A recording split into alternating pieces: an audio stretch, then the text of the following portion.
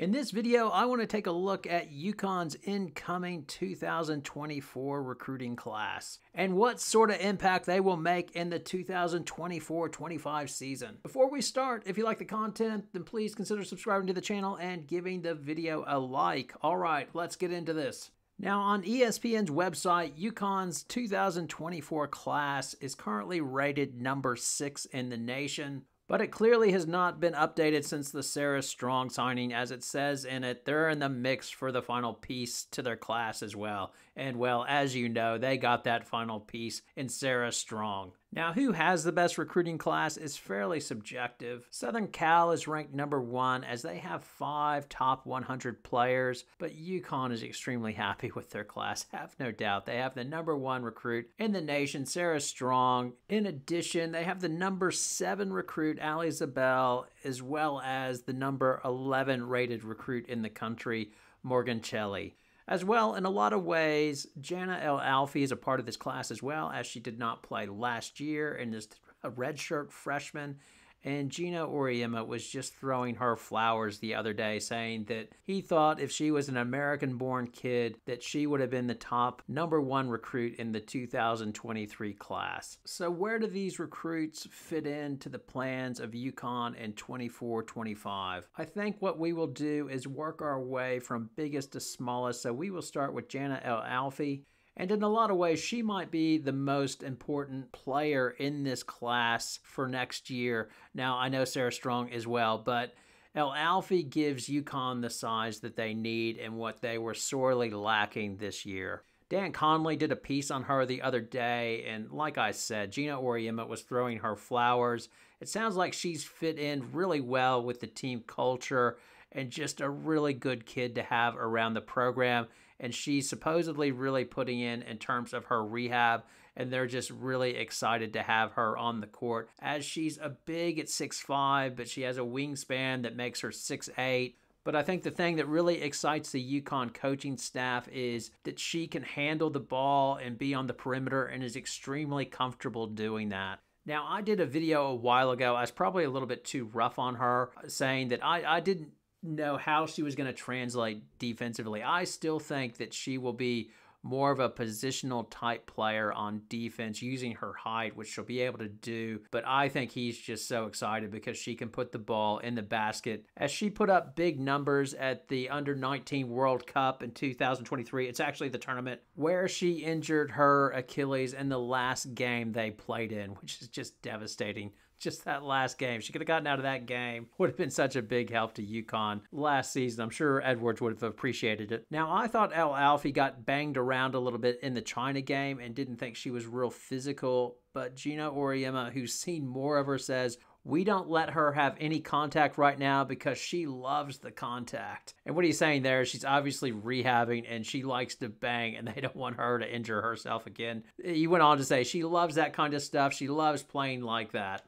He also talked about how other coaches that went to the Under-19 said that she was the best player in that tournament. So it sounds wonderful, and hopefully she can stay healthy and that Achilles is good and there are no more injuries for her. If she is healthy, there's a starting job for her to grab, as she'll be battling potentially Ice Brady or Jana Patterson. I mean, Patterson's coming back and never really played substantial minutes as well from that knee injury. So there is a starting position there, depending on what happens through the portal as well. I know some are thinking maybe Regan Beers will come to UConn, to be determined. But right now, if the status quo stays, then she has a really good shot at being the UConn starting center when 24-25 starts. And then we move to Sarah Strong, and that's the real enticing thing, as Sarah Strong, and if Jana Alfy come as delivered, then it's perfect UConn players, as they can play on the perimeter and bang inside. And that is especially true for Sarah Strong. So if you watch film on her, it just seems unfair. Like half the time when she's on kids, they're just way too small to guard her, but then she's so comfortable going to the three-point line. Her shot gets off quick and it's a good shot. She has a beautiful stroke.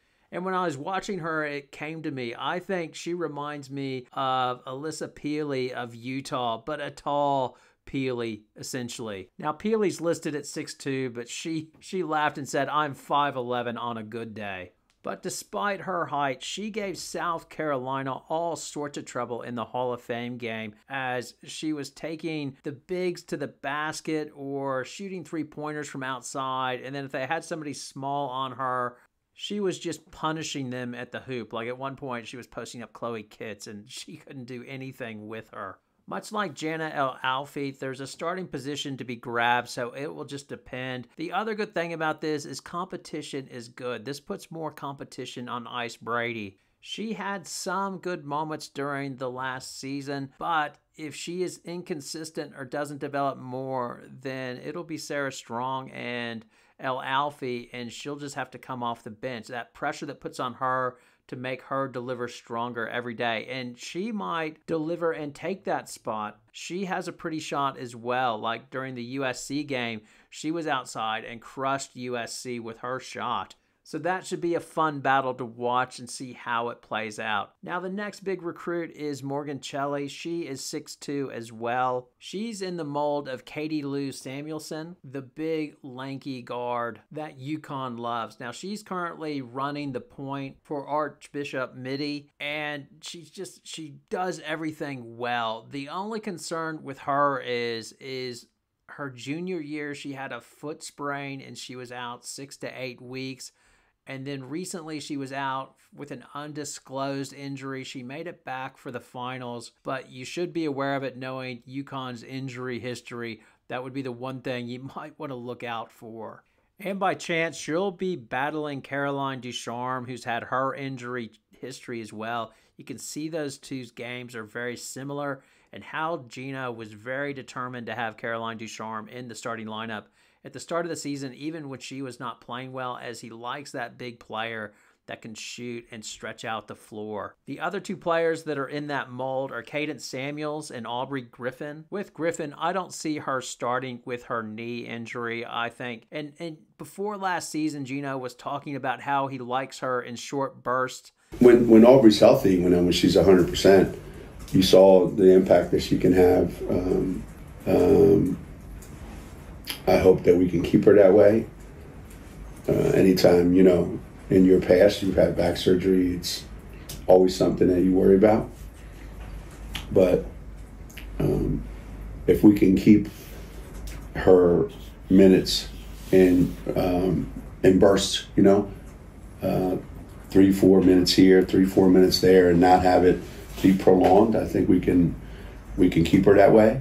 And think she's more effective coming off the bench. So I think they will bring her back very slowly, cautiously, to make sure she makes a good recovery from her knee injury. And much how Ice Brady will benefit from the competition of Sarah Strong, I think Cadence Samuels might make a big jump as well, just because the competition. She knows Morgan Cheli's there, Ducharme's there. If she tightens up her defense with her shot, she's so long, she has quick feet. She could be the starter out of all three. They're all talented. That's the beautiful thing about it. They're all very, very talented, and it's going to be whoever plays the best is going to get the minutes, and that just ramps up competition and makes everybody better. And then the shortest recruit that we'll talk about is Allie Ziebell. She is a shooter. She will be going against AZ Fudd, who will be returning from her knee injury, and Ashlyn Shade.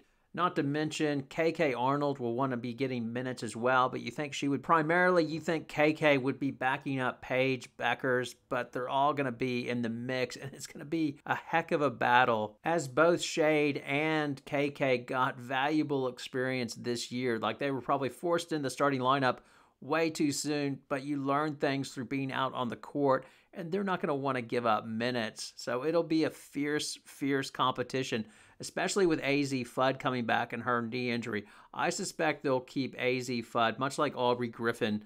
The goal for her will be to get through the season healthy. I think it'll be like 15 to 25 minutes a game, and then maybe towards the end of the season, maybe back to the starting lineup if she's going well and if she's healthy, potentially.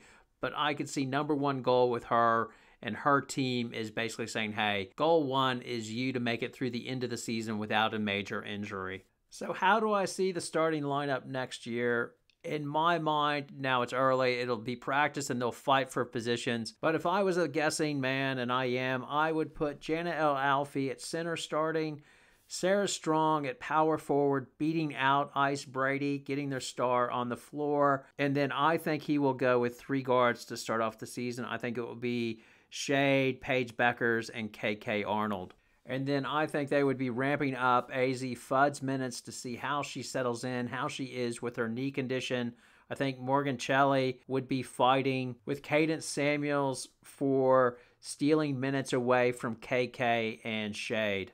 I think it's going to be tough for Allie Ziebell to get a lot of court time unless she really shows that shot. If the shot is good as advertised and she's impressive in practice and she with limited time, she's impressive in the games, then obviously her time will increase. As I think moving forward into next year and the year after that, her big competition is going to be Ashlyn Shade. They have sort of similar games. Ziebell supposedly is a little bit taller than her at 6 foot, and I think whoever shoots better, shows a more consistent shot, will get the playing time and win the position. And then much the same way with Morgan Cheli and Cadence Samuels. Their battle really starts next year to see who wins the starting lineup the following year.